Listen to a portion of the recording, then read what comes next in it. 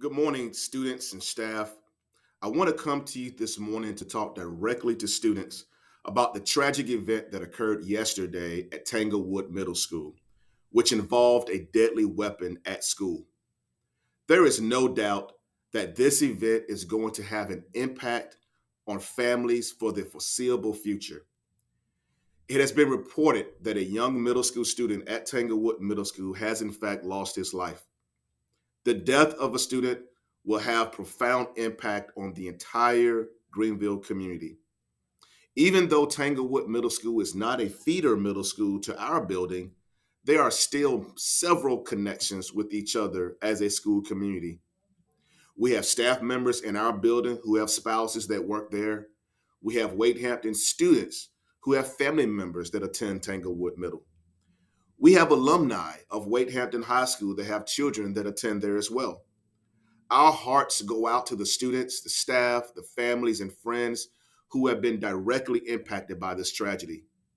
In times like this, I want to remind all of us about the power of relationships and the need for us to develop long-lasting, trusting relationships with each other.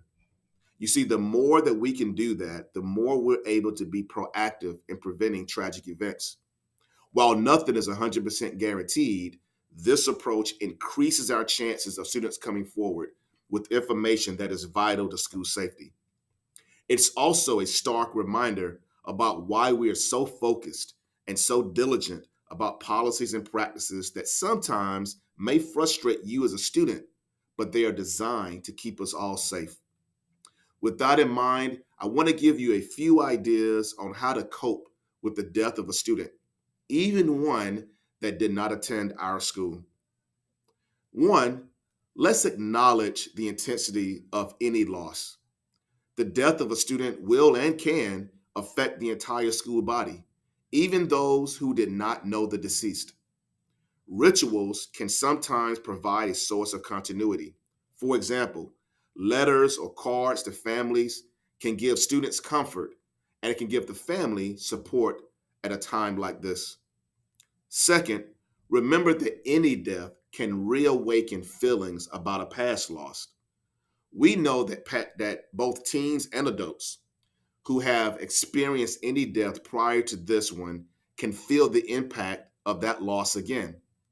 Sometimes those feelings can surface and bubble up and may remind us about the past loss, and it may not even be connected to this most recent death. That is totally okay. And I suggest you find a trusted adult or friend to share those feelings.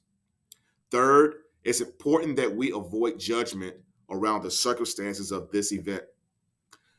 We understand that some students may not have a need to talk about this at all. We also recognize that some students may need to return to a normal routine, while others may need additional time to grieve and talk about this. I know that we have formed great relationships with adults in our building, and we are all here to be a listening ear for you. School counselors here in this building are ready to talk with any student that may require some additional support, and so I urge you to seek them out if needed. I also urge you to feel free to express your emotions with anyone you trust. That could be an adult, that might be a close peer friend to you. As always, my shoulders and ears are always open and available. Thank you for your attention. I want you to keep working hard today to make today special for you and the people around you. And remember to keep leading like generals.